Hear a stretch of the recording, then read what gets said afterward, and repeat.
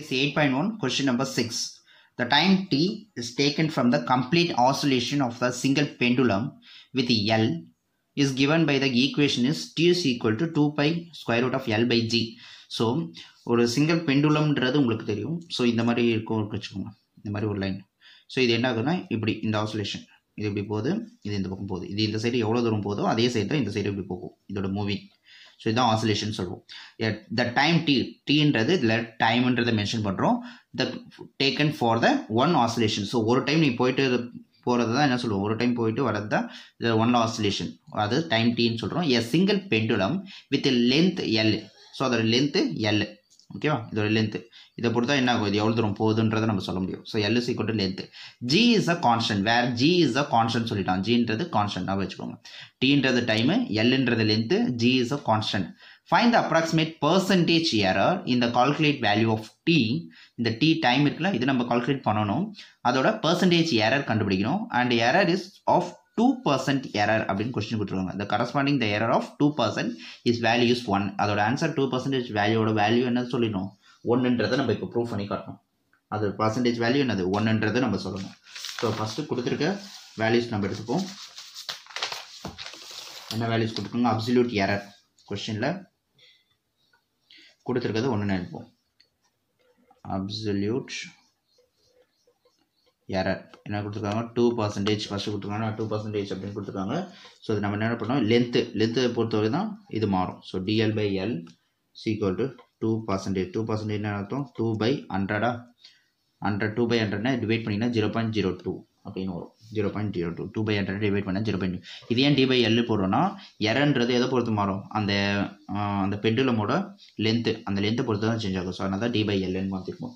Okay. So இப்போ என்ன கொஸ்டினில் கொடுத்துருக்காங்க, அந்த இதை எடுத்துப்போம். t is equal to 2 pi square root of L by G. Okay.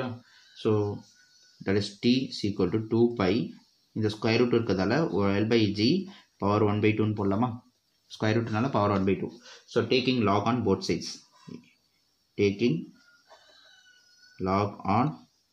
Sides, so ரெண்டு சைடுமே நம்ம லாகை எடுத்துக்கிறோம்னு வச்சுக்கோங்க. So lock D sequel to 2 pi lock into 2 pi L by G power 1/2. So ரெண்டு சைடுமே லாகுன்னு எடுத்துக்கிறோம். ஸோ லாகில் உங்களுக்கு தெரியும், இது ரெண்டும் லாகில் மல்டிப்ளிகேஷனில் இருந்தால் ஆட் பண்ணலாம் அப்படின்னு சொல்லிட்டு, அதாவது lock AB sequel to log A plus lock B அப்படின்னு எழுதலாம். ஓகேவா?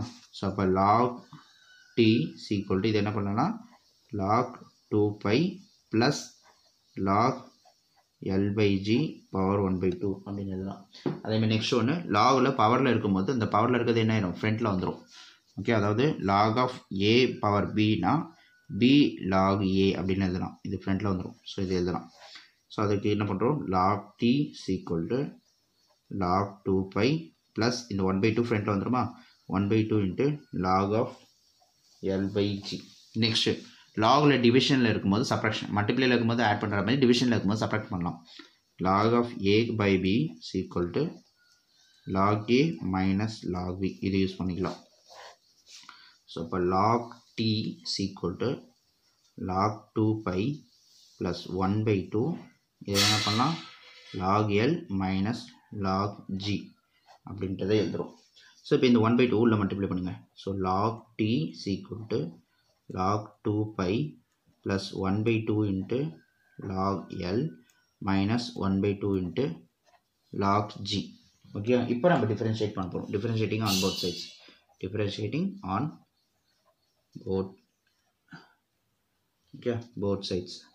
ஸோ ரெண்டு சைடுமே டிஃபரன்ஷியேட் பண்ணணும் with respect to L. Okay. Differentiating on both sides, ரெண்டு சைடுமே டிஃபரன்ஷியேட் பண்ணணும். அப்போ லாகை டிஃபரன்ஷியேட் பண்ணால் லாக் நான் வச்சுக்கோங்க, லாக் எக்ஸை டிஃபரன்ஷியேட் பண்ணால் 1/x, லாக் எக்ஸை டிஃபரன்ஷியேட் பண்ணால் 1/x. இப்போ லாக் டீன்னு இருக்குது. ஸோ லாக் டி டிஃபரன்ஷியேட் பண்ணால் 1/t, இது டீன்றதால டிடி அப்படின்றது வரும், டிடின்னு வரும். லாக் டீயை பண்ணால் 1/t, லாக் எக்ஸை பண்ணால் 1/xன்னு சொல்கிறோம். அதேமாதிரி லாக் டீயை பண்ணால் 1/t, டீன்னு இருக்கிறதால இங்கே டிடின்னு போடுறோம், வேறு ஒன்றும் இல்லை. Equal to log 2ன்றது constant, by also constant. So இது ஃபுல்லாகவே கான்ஸ்டன்டோட அது வேல்யூ, கான்ஸ்டன்ட் டிஃபரன்ஷியேட் பண்ணும்போது ஆன்சர் 0 வந்துடும். இது ஃபுல்லாகவே ஆன்சர் 0, ஏன்னா இது கான்ஸ்டன்ட்னால 0. ப்ளஸ் 1/2 இஸ் அ கான்ஸ்டன்ட், எல்லை நம்ம டிஃபரன்ஷியேட் பண்ண முடியும். ஓகே. ஸோ 1/2ன்றது கான்ஸ்டன்ட் பக்கத்தில் வேரியபிள் இருந்தால் அந்த கான்ஸ்டன்ட் அப்படியே வச்சுட்டு வேரியபிளை மட்டும் பண்ணணும் அப்படின்னு சொல்லியிருக்கேன். ஸோ log L டிஃபரன்ஷியேட் பண்ணால் 1/L எல்லுன்னு இருக்கிறதால டிஎல்னு எழுதுரும். ஓகேவா? log L டிஃபரன்ஷியேட் பண்ணால் 1/L, இங்கே எல்லுன்னு இருக்கிறதால டிஎல் எழுதுரும். மைனஸ் இது என்ன 1/2 is a constant, log G is also constant கொஸ்டின்லேயே கொடுத்துட்டாங்க. அப்போ இது ஃபுல்லாகவே கான்ஸ்டன்ட் டிஃபரன்ஷியேட் பண்ணும்போது இந்த வேல்யூ சேவ் ஆயிடும். அப்போ என்ன வருது, dt/t equal to 1/2 into dl/L. இது மட்டும் தான் இருக்குது. ஓகேவா? ஸோ இதோட வேல்யூ ஆல்ரெடி உங்களுக்கு தெரியும். 1/2 dl/L வேல்யூ ஆல்ரெடி கொஸ்டின்லேயே கொடுத்துருக்காங்க. நான் 2% சொல்லி ஃபஸ்ட்டு ஸ்டார்டிங் அப்சல்யூட் வேல்யூன்னு எடுத்தேன். இட் இஸ் 0.02 அப்படின்னு. ஓகேவா? ஸோ இதை நம்ம கேன்சல் பண்ணினா இட் இஸ் 0.01 வந்து இதான் dt/t வேல்யூஸ் 0.01. அதோட டைமை பொறுத்து என்ன ஆகும், அதோட இது சேஞ்ச் ஆகிறது 0.01 அப்படின்றது நம்ம கண்டுபிடிச்சிருக்கோம். இப்போ நம்ம கேட்டிருக்கிறது பர்சன்டேஜ் ஏரியாஸ் 1 சென்டிமீட்டர் அப்படின்னு கொடுத்துருக்கு. ஸோ 1% அப்படின்னு ப்ரூவ் பண்ணணும். ஸோ பர்சன்டேஜ் எரர் எவ்வளோ, பர்சன்டேஜ் எரர் இதோட பர்சன்டேஜ் கண்டுபிடிக்கணும். ஸோ என்னது dt/t இருக்குல்ல, அதான் 100ஆல் மல்டிப்ளை பண்ணணும், அதான் பர்சன்டேஜ். இப்போ dt/t என்ன கண்டுபிடிச்சிருக்கோம், 0.01 இன்ட்டு 100, 0.01 100ஆல் மல்டிப்ளை பண்ணால் இட்ஸ் 1 மட்டும் தான் வரும். That is 1%.